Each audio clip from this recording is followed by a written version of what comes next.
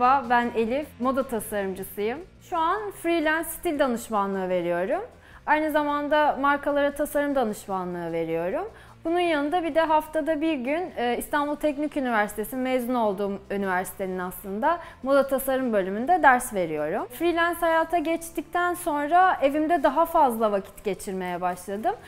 Aslında hem iş yerim oldu burası, hem çalışma alanım hem de yaşama alanım oldu. Ekim ayında 3. senemi dolduruyorum bu evdeki. Son 5 aydır da az önce karaya girip çıkan ev arkadaşımı görmüş oldunuz. Son 5 aydır da Dusty ile beraber yaşıyoruz bu evde. Onun da kendisine ait minik bir köşesi var. Bu evi bulmadan önce aslında çok ciddi bir arayışım oldu. Bir sene kadar ben kendime uygun, yaşama şeklime uygun, çalışma şeklime uygun bir yer arıyordum. Ve bir sene boyunca ben resmen bu civardaki bütün emlakçılarla çok yakın arkadaş olmuştum. Her gün birisiyle mutlaka gidip bir yerleri geziyordum. Ama evi gezerken genelde hani ilk baktığım şey mutlaka bir bahçesi ve bir yeşilliği görüyor oluşuydu.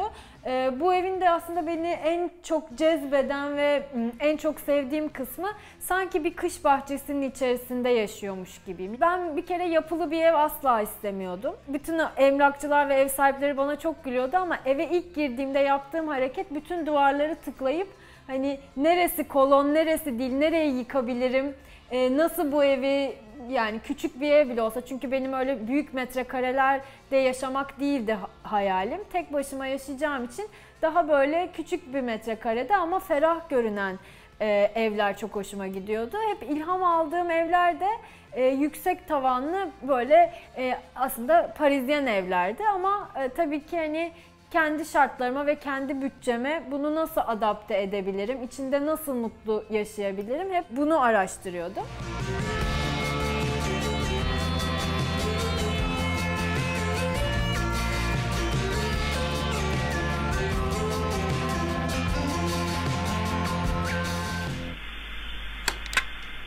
Şu an evin salonundayız. Salon kısmı aslında evin en çok renk görebileceğiniz alanı. Geri kalan kısımlar biraz daha hani beyaz ve düz duvarlar üzerine kurulu. İşim itibariyle zaten çok fazla ışığa, renge ve görsele maruz kalıyorum ya da işte karışıklığa maruz kalıyorum. Onları öyle sakin ve boş görmek beni eve geldiğimde dinlendiren ve rahatlatan ve bana nefes aldıran bir alan oluyor açıkçası.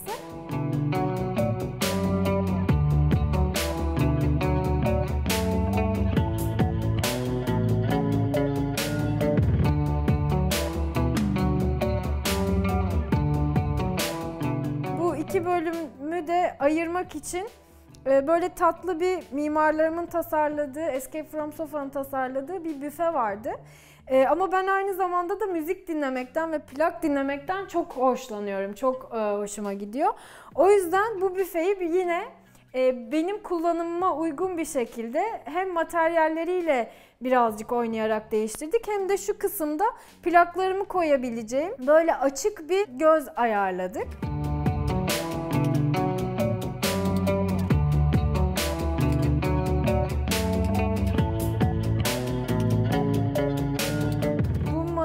Benim için çok gerçekten hem çok işlevsel hem de çok değerli bir masa. Çünkü burayı hem çalışma alanı olarak kullanıyorum hem de gün içerisinde kitabımı da burada okuyorum, çalışmamı da burada yapıyorum, yemeğimi de burada yiyorum, arkadaşlarımı da burada ağırlıyorum genelde.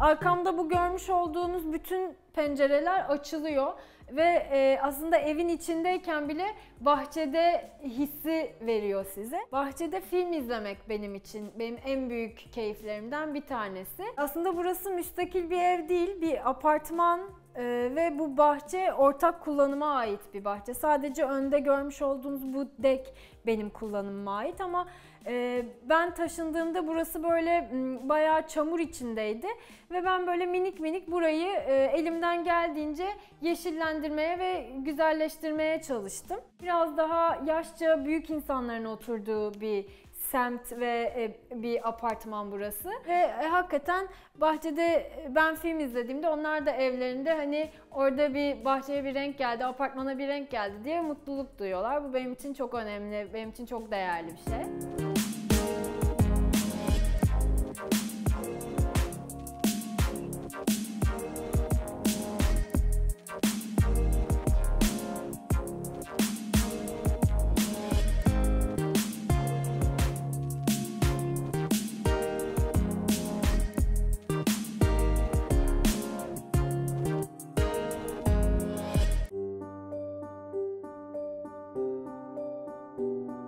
Burası aslında evin ikinci salonu dediğimiz arkada küçük bir alanımız var. Oraya giden bir koridor.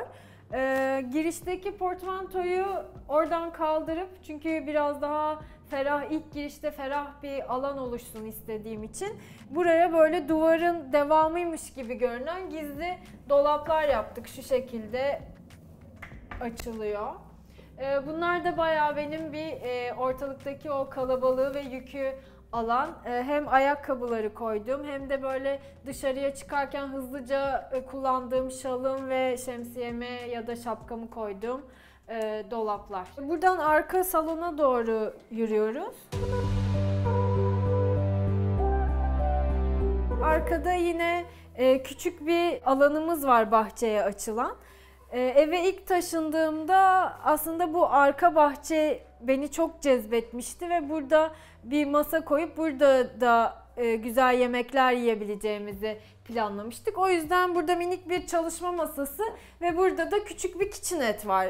O yemek masasına yardımcı olması için hani bir daha git gel yapmamak amacıyla. Ancak eve taşındıktan sonra ön taraftaki kullanımım daha fazla olduğu için buraya böyle bir masa koymaya gerek görmedim.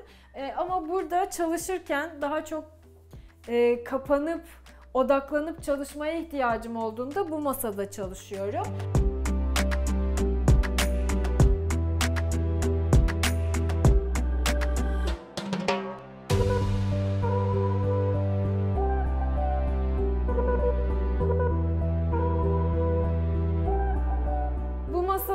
Genelde benim biriktirmeyi en çok sevdiğim şeylerden bir tanesi de kalem. Bir de böyle üzerinde çeşitli yazıların olduğu kalem setleri var. Bunlar bana gerçekten çalışırken mutluluk veriyor, motivasyon veriyor, öyle söyleyebilirim.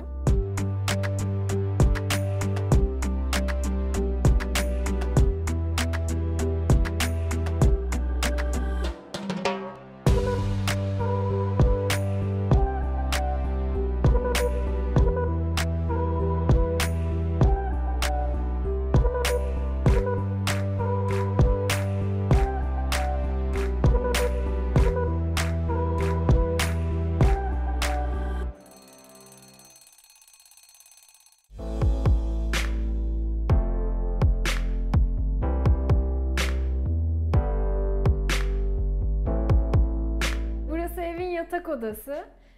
Özellikle evin en karanlık odasını yatak odası olarak belirledik. Çünkü ışık beni gerçekten çok rahatsız ediyor. Eve ilk geldiğimde tıkladığım duvarlardan bir tanesi de burası. Burası kolon çıktı ve yıkamadığımız bir alandı. Bunu değerlendirmek amacıyla da arkada çünkü ölü bir alan oluyordu. Bu duvarı yatak başı olarak konumlandırdık. Ve onun arkasından girebildiğimiz minik bir hem giyinme odası hem de aynı zamanda havluların ve yatak örtülerinin konulduğu bir depolama alanı oluşturduk diyebilirim.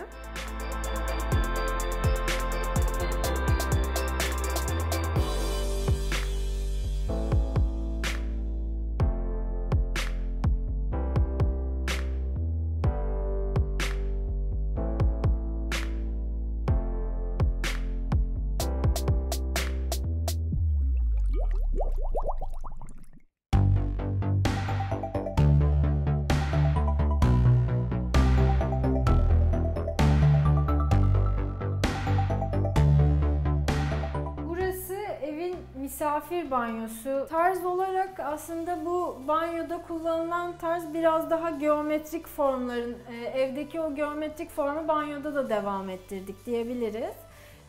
Bu banyoda krom kaplama kullanmayı tercih ettim. Yine aynı şekilde rezervuar da biraz daha böyle eski tip rezervuar, biraz daha o vintage havalı bir rezervuar kullanmayı tercih ettik.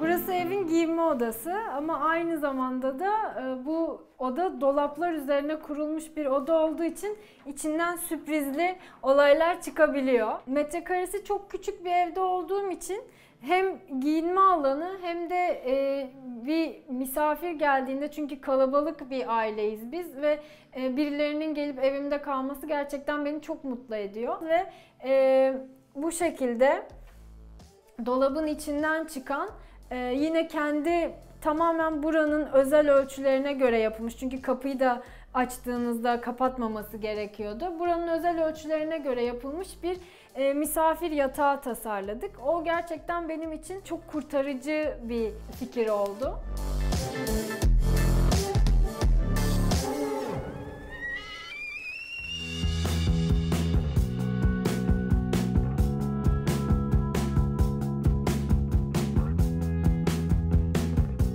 Burası evin mutfağı. Eve ilk girdiğinizde aslında ilk karşılaştığınız manzara mutfak manzarası oluyor. Burada küçük bir pencere vardı, dışarıyı gördüğüm. Aslında bahçeyi görerek mutfakta bir şeyler yapıyor olmak beni çok mutlu ederdi ama yerimiz olmadığı için, o kadar fazla yerimiz olmadığı için bu pencereyi kapattık.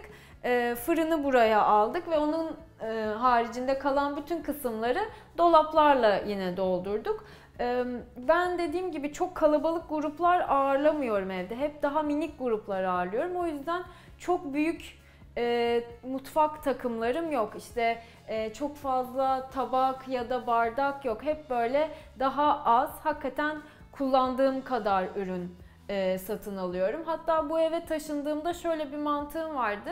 Eve yerleşeceğim ve evde ihtiyacım olan şeyleri sadece satın alacağım. Mesela işte hakikaten sabahları kahvaltı yapmayı, evde kahvaltı yapmayı çok seviyorum. O yüzden yumurtamı yapabileceğim bir tavaya ihtiyacım varsa bir tane tava. Ama hakikaten tencere yemeği yapmıyorsam o kadar fazla tencere tavayla doldurmaya gerek yok diye düşündüm.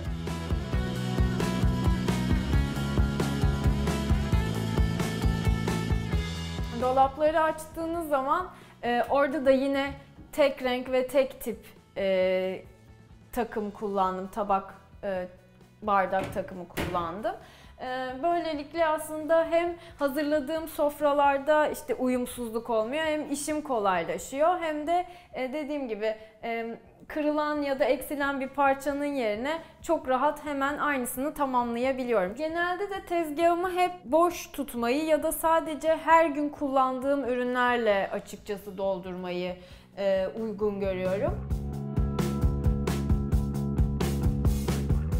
Yeşil çay çok seviyorum. Hani her sabah mutlaka kahvaltımla beraber ya da kahvaltıdan sonra böyle bir yeşil çay keyfim mutlaka oluyor. Onlar için böyle bir ayrı köşem var. Hatta beni çok yakın tanıyan arkadaşlarım ya da kardeşim bile hediye alırken bana hani bitki çayı hediye getiriyorlar. Freelance çalıştığım için aslında çalışma saatlerim çok esnek ama bazen çekimler oluyor ve çok erken ve çok hızlı evden çıkmam gerektiği zamanlar olabiliyor. Öyle zamanlarda da burada çok hoşlandığım bir meyve köşem var. Hem sağlıklı hem de hızlı kahvaltı etmek istediğim zamanlarda bu köşeyi kullanıyorum diyebilirim. Tezgahta çok fazla ürün kullanmadığım için çok özel ürünler seçmeye çalışıyorum ya da gerçekten çok keyif aldığım, çok tasarımını beğendiğim ürünler seçmeye çalışıyorum. Bu Bosch'un tasarım ödüllü Mix to Go blenderı da benim çok fazla işimi görüyor.